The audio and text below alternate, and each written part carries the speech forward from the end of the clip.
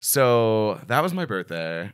I just woke up covered in and then my house caught on fire. I go into Nicholas's room and it looks like my dog got sick. Za does not shit in the house, but it looks like she had like diarrhea or something happened and she on the bath mat. But it's like stepped on. I can't tell. I'm like, oh my God. And I'm like, well, I can tell someone stepped in it, but like, I don't know. And then Max is like, oh, like I on my feet. And I'm like, you stepped in it? So then as we're figuring this out, you wake up out of it. You don't know what's going on. You're like, I'm just, and you're like leaning and you're like, oh God, is there? And you're like, I think I might have stepped in it. Oh, I stepped in it. What looks like happened is that I went to bed. Za didn't tell me she needed to go out. I guess Za got sick on the bath rug. They got home wasted and it looks like they brushed their teeth, took out their contacts and got ready for bed.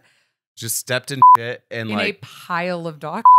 I know. So it was like all over my feet. No, so Nick steps in it, goes into his bed. It's all over his feet. He's rolling around in his bed. His feet are together.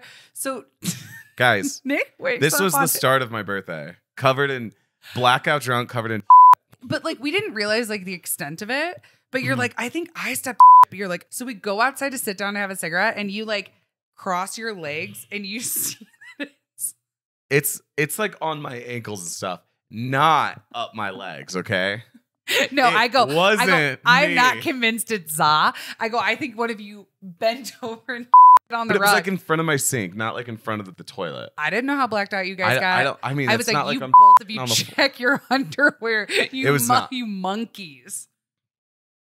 We didn't know at first who it was. Monkeys is a really good description of whatever happened there, but